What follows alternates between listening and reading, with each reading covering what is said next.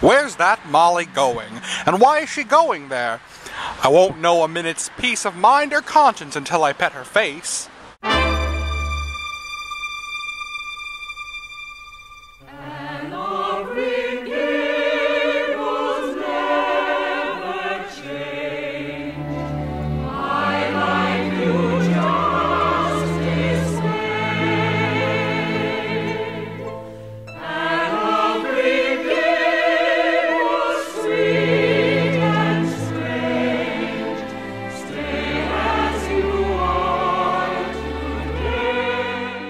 Hello, my name is Ian Chen, and welcome to the Baking Chen, the show that tries to show that baking is fun, easy, and I think rather appealing. So today we're going to make a refreshing raspberry cordial and a lovely maple sponge pudding.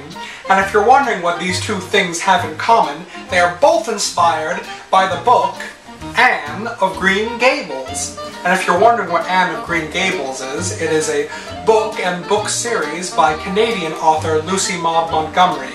And it's all about the adventures of a young, red-haired and freckled orphan girl who is accidentally adopted by an old bachelor and his spinster sister, and in the process she changes all of Avonlea and Prince Edward Island for the better, using hard work and her imagination.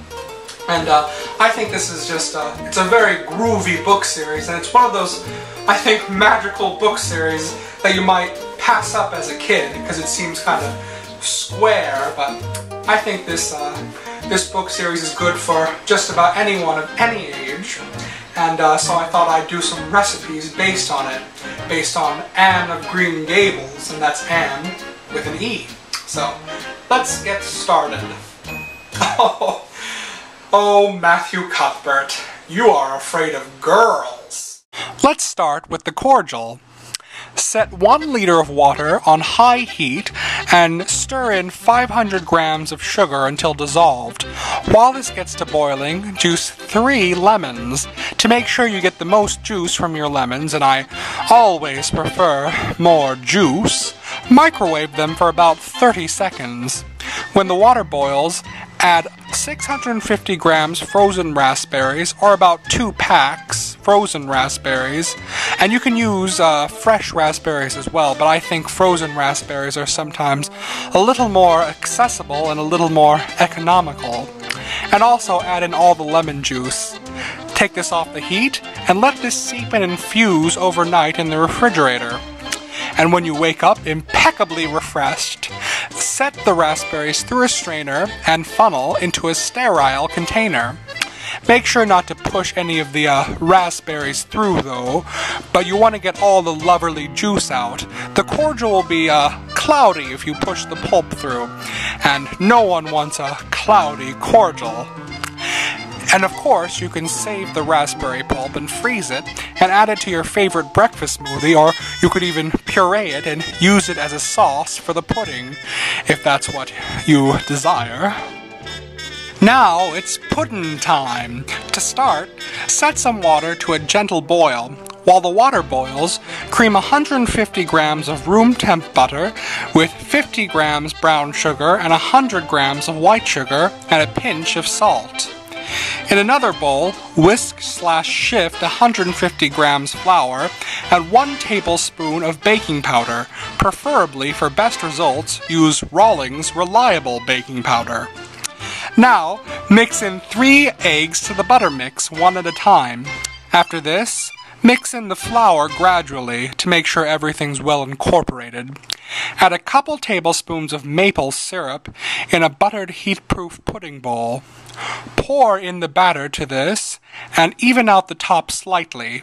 Cover with a buttered circle of grease-proof paper, and for added protection, cover this with a tight layer of foil.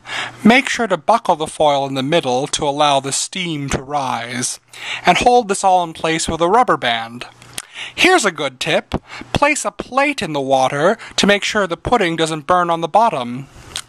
And now, put the pudding bowl in the water.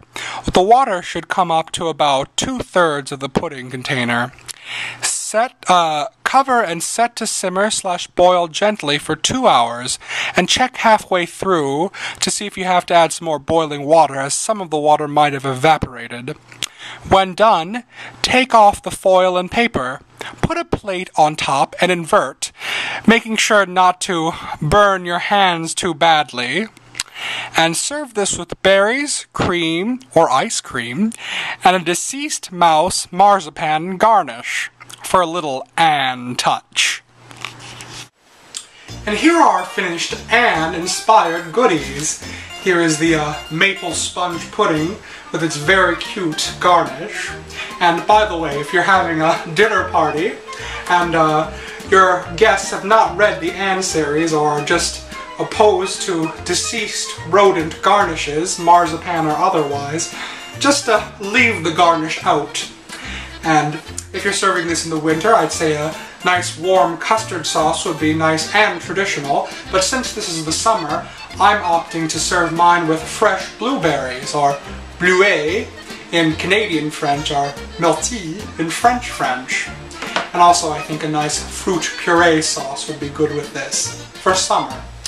And here's the cordial, and since this cordial is rather sweet, I treat it like a syrup, so this is a 50% cordial and 50% seltzer water. I think that makes a very refreshing summertime beverage.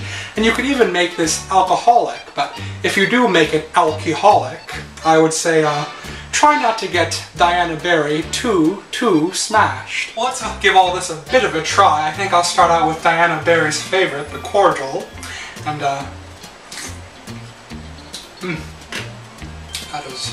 that is very, very good and very, very refreshing. It's sweet and sour because of the raspberries and the lemon, but it also has a very surprisingly fresh raspberry taste. And this is just wonderful for the summertime, for this kind of year. And I think I could drink about 3 tumblers full, but I might get in trouble.